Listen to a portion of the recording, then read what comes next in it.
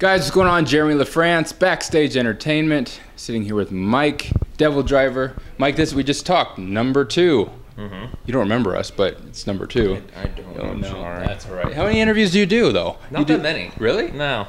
Because I think this is only the second interview I've done on this tour. Really? Yeah.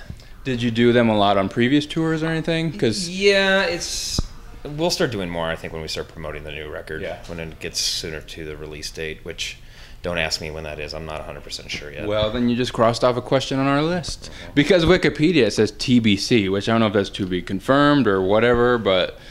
I've heard a couple of dates, but it's... You don't want to commit yourself to anything, though. Not yet. No. Not yet. It's done, though. It's mastered. Okay.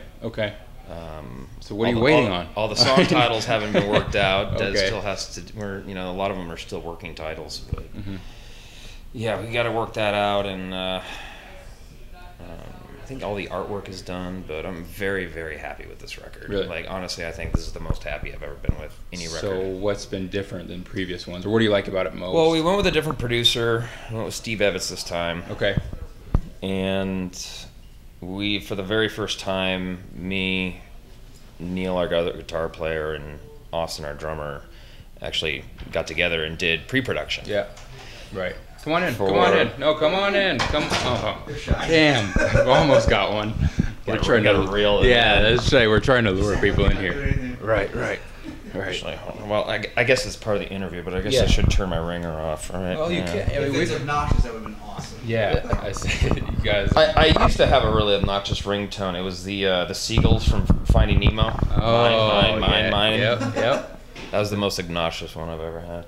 But anyway, we actually spent 2 weeks. We rented out a studio in Chino, California, and went there for 2 weeks straight and just went through all the songs. And Neil wrote about half the record. I wrote the other half. Austin wrote a few songs, and when Steve was, I've never learned all the riffs on any record, because our old drummer, our old bass player, our old guitar player, we all wrote. So if you wrote it, you played it on the record. Right. For the most part. And this time around, Steve really wanted Neil on one side for rhythms and me on the other. Right. And I was like, Steve, there's no way. I mean, it's a double record. Like, I don't have the time to learn all 20 songs. Right. Even my own that I write. Because when I write, I have to go relearn everything. Because I record it, and then I just kind of forget about it and worry about it later. But this time around, and he kind of just Jedi mind tricked me into learning all the songs. So I did, and but it was a cool process. I mean, it was mostly he really schooled Austin on the drums a lot during those 2 weeks, and some songs were like, okay, there's a lot of songs using a baritone or a 7-string, so we have some songs that are tuned down to drop A on this, actually quite a few. And then we went in the studio and just, Steve has a different way of working on things. We use a different amp and a slightly different guitar tone for every song, which I had never done before. And I actually did the same thing when I was producing the new Wednesday 13 record. And I believe that comes out in September. Okay, so you got pretty sure about that. Yes. Yeah. Not your own, but hey, but Wednesday 13 is here tonight. Yes, so yes, he is. We're in the ballpark. Yeah, we became good friends, as you would imagine. So we were all just kind of like, yay, summer camp. Right. That's right. But it's do always. Do you talk about your gear in interviews? Yeah. I mean, I love talking about gear. Well, all right. Well, see, my cameraman loves guitars and stuff too, and so he's like, you should talk about good gear. Like, whose Squire is that? Okay, so we got a Squire over here. Because that's funny. It is not mine. It's what I started with too. Mine did not look like a Strat though. Mine, I still have it. I bought it off my guitar teacher when I was 10 years old, but I don't know if ESP is gonna get mad at me if you show that. Well, that's true. I play ESP guitars exclusively. Yeah. You don't have yours in here though, and you're not going to. You probably have you guys sound checked already? Yeah. Okay, so then that's what. No, I got one over there that I keep in the dressing room. I gotcha. It's a red Eclipse. I mostly play Eclipses at home and V's live for the most part. So that's the thing too, is some people, you'll hear a rumbling behind us. Our back is to the stage. So the way this venue, we're at the Hard Rock Hotel and Casino in Sioux City, Iowa tonight. And the way it's set up is green room is directly behind the stage. You just go around the corner and up. So yeah, if we get some noise in our interview, people know what it is. And it's pretty cool. We're just backstage entertainment. That's why we're trying to lure people in here, and we just show what it's like to be you guys backstage. It's not all the glamour and stuff people always think, right? No, I mean all the strippers and the bowls of cocaine are stashed somewhere else. Right. We usually put them away for interviews. Yeah. Right. If you want to be in a band, it's nothing like you would expect. Right. So it's a little bit like you would expect, but not a lot. Yeah. The downtime. Don't do drugs. There you go. It's a good message there, right? So when you're talking about learning songs or relearning songs after you write and everything, this new record would make how many now that you guys have? Well, technically it's a double record, right. And as of now, the plan is to stagger the releases. I don't know how far apart from one another. Mm-hmm. I would imagine it would be at least within 6 months. But, I don't know, I lost my train of thought.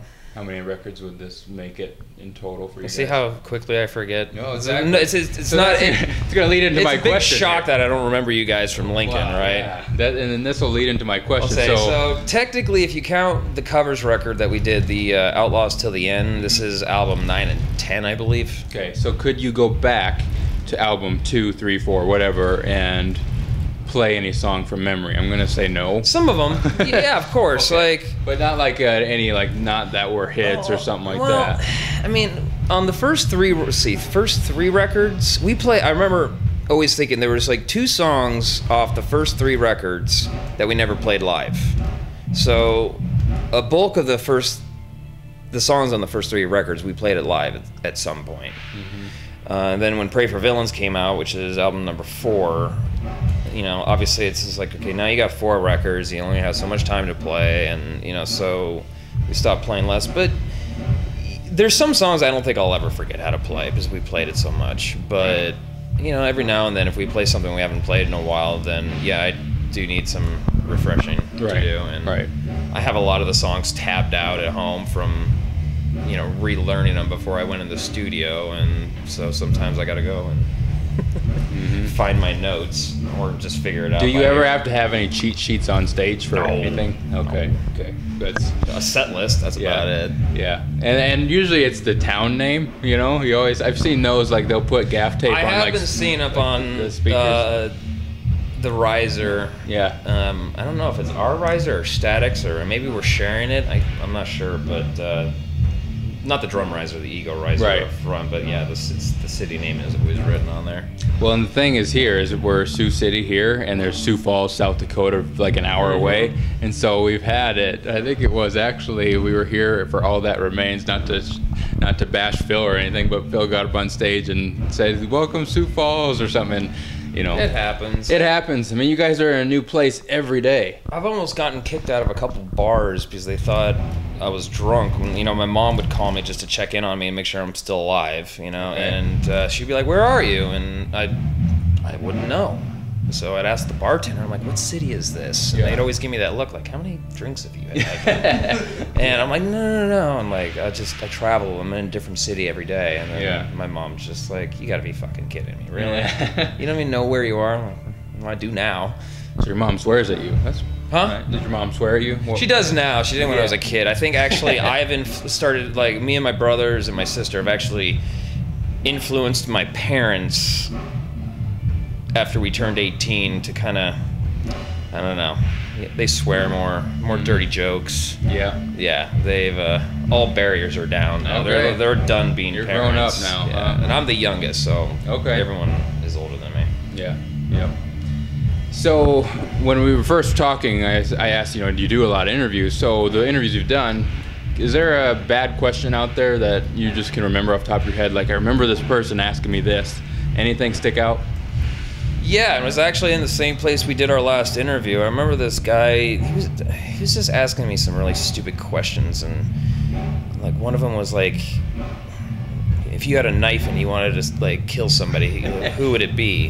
And I thought that was Really? just like way out of line, and I just, by that time I was already kind of annoyed with him with the interview, and I think I just looked at him and was like, oh, I'd kill you. Is that what you said though? Yeah, and sweet. there were other bands in the dressing room just warming up for the show, and everyone just everyone got that look like. Oh. And I think I walked out of the interview shortly after that.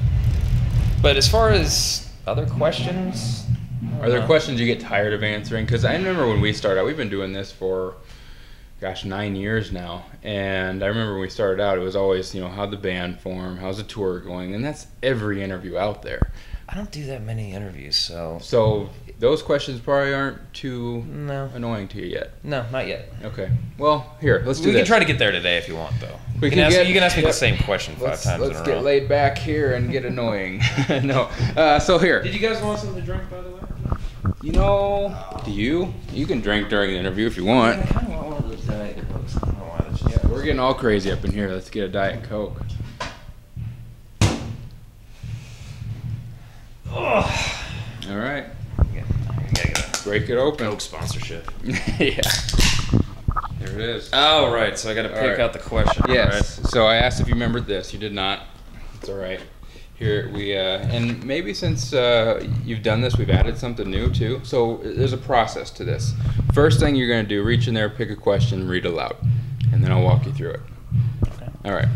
Easy enough. First part. Do you got another battery for this just in case? No. Okay. Well, we'll just go until it does. All right. All right. Blinking at you? Yeah. All right. What's the craziest thing a fan has asked you to sign? Okay. So 1 through 75. Pick a number. 35. Okay. During the answer, while you're answering this, you have to pretend you're a radio announcer. So you're acting while you're giving the answer. Make sense? I mean, maybe, kind of like. There you go. Like, Yep. This is Soft Easy Jams. There you go. Yeah. Do the alternative. What is the craziest fan has ever asked you, or no, has asked you to sign? Yep. Oh, it was a bag of ecstasy at Ozfest. Really? Yeah. What was your reaction to that? I signed it. I mean, Hey, what did you do? I just, it's like, what kind of pills are you taking, bro? And he's Right. like, it's ecstasy. Will you sign it? And, so I signed it. And then I'm like, dude, it's like 120 degrees outside. Yeah. You shouldn't be taking ecstasy. It's just, drink a lot of water. Yeah. So, Okay. But off the top of my head, that sticks out. Yep. I don't know why I never forgot that. It was a long time ago. Mm-hmm. All right. Try maybe 1 or 2 more. Okay, what has been your biggest embarrassment on stage? Okay. This just happened recently, too. All right. Let's pick another number. 45. Really excited. You seem so 37. excited. Yeah, new number. Ooh, you're hearing voices in your head? You can pick a new number. 38. I have something on here, but I don't even know what it means. I've never had this one picked yet. I just have in parentheses, in quotes, not my arm. Oh, I know what that means. Oh, you know what? I'm just going to tell the story. Yeah, do it. So not my arms was somebody getting behind you and doing. So I have this thing with Albuquerque that everyone that knows me, we always have great shows there, and our fans there are awesome. So if you live in Albuquerque, don't take it the wrong way. I've just had really bad luck there. Okay. We've had buses break down at least twice on the way Really? to the venue. I found out Mitch passed away from Suicide Silence when I was there. Mm-hmm. I found out Corey from Guar passed away when I was there. Jeez. I spent my 30th birthday and my 31st birthday in Albuquerque for some odd reason. Really? I don't know how that happened. A year apart, you're there. And the only time I fell on stage was in Albuquerque. Really? And, of course, the whole Cavalera family was there side stage to see it. And I was just like, oh, my God. I went out and stepped over my pedal board, and then when I went to go step back, I didn't pick my foot up enough, and I just tripped, fell flat on my ass. I kept on trying to play to kind of pull it off and make it look cool, but I was getting no guitar signal because apparently I hit my volume pedal. Ooh. And but Max was really cool about it. You know, when we were in the dressing room after the show, he's like, "Bro, I fell off the stage once." Oh. And I was like, "Yeah, okay, that's a lot worse." And thanks for making me feel better. Yeah, exactly. Right. Yeah, they're cool people. Very cool people.